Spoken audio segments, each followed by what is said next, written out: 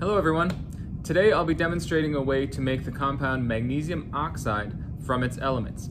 Now I will admit that I've got several bottles of magnesium oxide already in my cabinets, but since this recipe involves fire, it's way more fun. First, we need a sample of magnesium.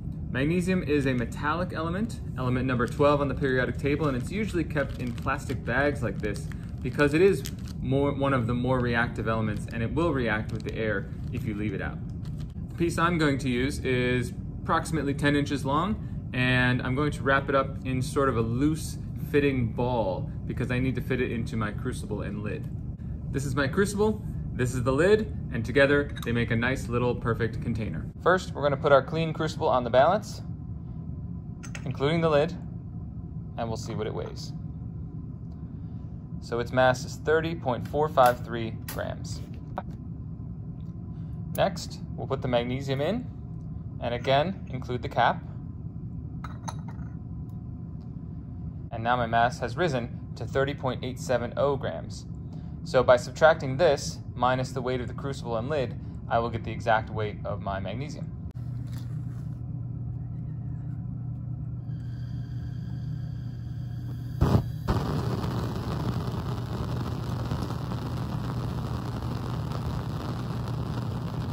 And now for the fun part, we get to burn it. So I'm gonna take my crucible, put it up on this ring stand, ring clamp, clay triangle situation, and we're gonna get our Bunsen burner underneath here.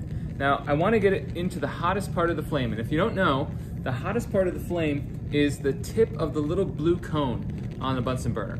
Not the very edge, not the very bottom, but right at the tip of that cone. So I'm gonna try to adjust it so we're right there. That ought to do it. All right, and here we go.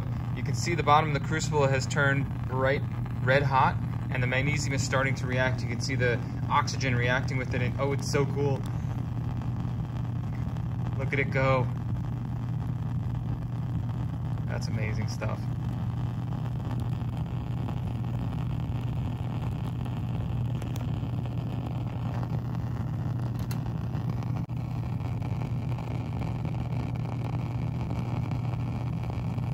Now I am going to put the cap on for just a brief time to try to capture some of that smoke and keep it in there, but I'll leave it open a little bit because I do want oxygen to continue to circulate inside the crucible. You can see that it's still flaring up at times, so I know I'm not done yet. As oxygen gets into that container, it reacts with the magnesium and releases energy, and it's not done until I can see that there's no more flare-ups. Alright, so it's been off the heat for a couple of minutes, and you can definitely see a change has happened. While it used to be a shiny silvery metal strip, now you have this white stuff, and I want to make sure that it's done reacting, so I'm going to actually add a few drops of water. And the water serves as a concentrated source of extra oxygen. And I'm going to go ahead and reheat it just to make sure that all the magnesium got reacted. So now that we're done heating it, we just have to let it cool and get the final mass. Here in the chem lab, we throw around chemical formulas all the time, like SO2 and NaCl and C6H12O6. But have you ever wondered how it is that chemists even know what the formula of their compound is? Like, they can't count the atoms individually, so how do they know? Turns out there are a number of ways to get clues as to what the chemical formula of your compound is. One of the simplest ways is to just simply know the masses of the elements in your compound as you make it. And if you know those masses of the elements in your compound, you're only a couple of quick taps of the calculator away from knowing your chemical formula.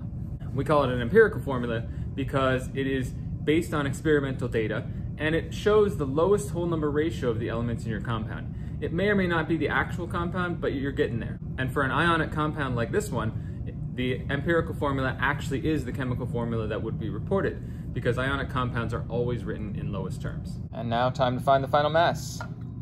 Crucible on there, again the lid,